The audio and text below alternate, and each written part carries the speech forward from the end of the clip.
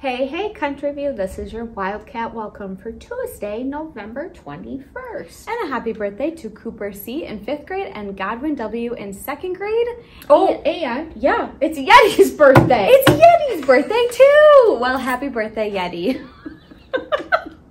And it's a good thing that we have all these birthdays today because over this long fall break, we have no birthdays. We don't? Not a single one. Well, Cooper, Godwin, and Yeti, we celebrate you over all these 5 days. Enjoy.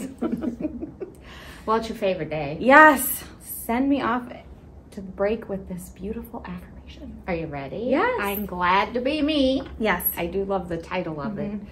Here we go. I look in the mirror and what do I see? I see the me no one else can be. I look in the mirror and what do I see? I see the me no one else can be. I am precious.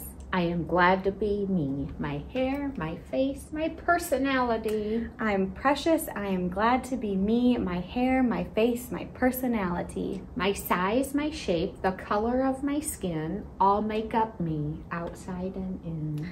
My size, my shape, the color of my skin, all make up me, outside and in. What a great way to start our day. Just to think about how great we all are. Be happy with who you are. You are amazing.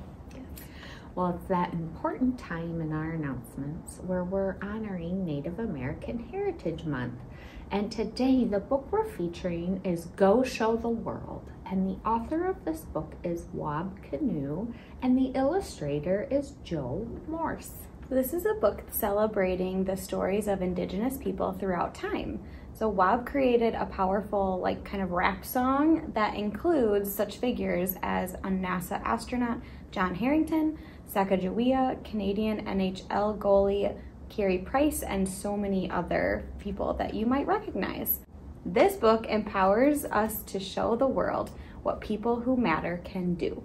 Amazing. And check it out on YouTube. Yes.